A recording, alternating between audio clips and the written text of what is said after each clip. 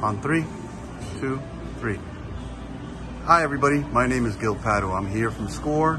I'm here sitting with Robert Ratcliff. He is the CEO and president of Four Sacred Directions Incorporated in Brevard County, Florida. Today we wanted to share some time with Robert and just ask him a couple of questions that are going to be pertinent to future individuals that seek the help of SCORE. Robert, how are you? And can you tell us a little about yourself? Well, thank you, Mr. Padra. I appreciate it. A little bit about myself is I was born and raised in Alaska. I've moved throughout the United States. I never dreamed I would ever settle in Florida, but of all places, this is where I ended up. And it was by miracle that last year, when COVID came in and displaced everybody, it also displaced me. But this presented an opportunity by trying to help others on how to market online that I discovered Gilberto Padua and Carlos Cardona, which we formed our company that we have today, Four Sacred Directions. Fantastic. Let me ask you, this must have been a vision for you. How did you bring it to a fruition? Did you do this on your own? Did you seek coaching? Tell me how you put the puzzle together. Well, I actually had an unfortunate incident in the family, and that led me to go after trying to tell others about the dangers of mold and about having an environment that was healthy to live in. And the Creator had a lot to do with my pathway, as he always had, and he actually directed me across the pathway of two other individuals that enabled for this company to be formed. But most importantly is a SCORE representative. If it wasn't for a SCORE representative, I wouldn't have learned about compliance, about registering, about how to become an 8A company and go after government contracts. Can you elaborate a little bit more of your journey to become an SBA registered business and what that means?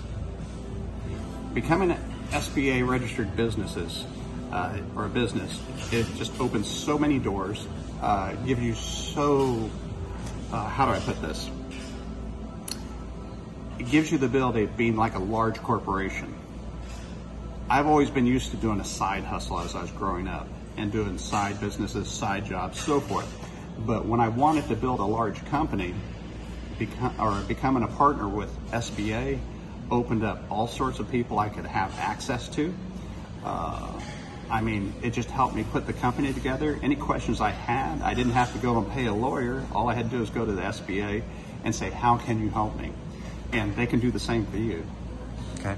Was a coach vital in your planning? Yes.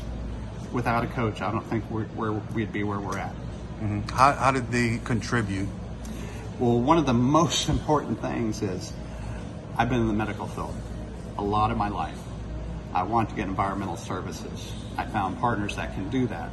But the most important thing is going after government contracts. I didn't realize everything that was entailed into that. So being exposed to somebody that actually went through the government process and had their own successful business for the last 17 years was able to sit there and look at my company and look at what I was doing and said, this is where you need to be compliant at. This is what the government's going to be looking for, so you need to be prepared.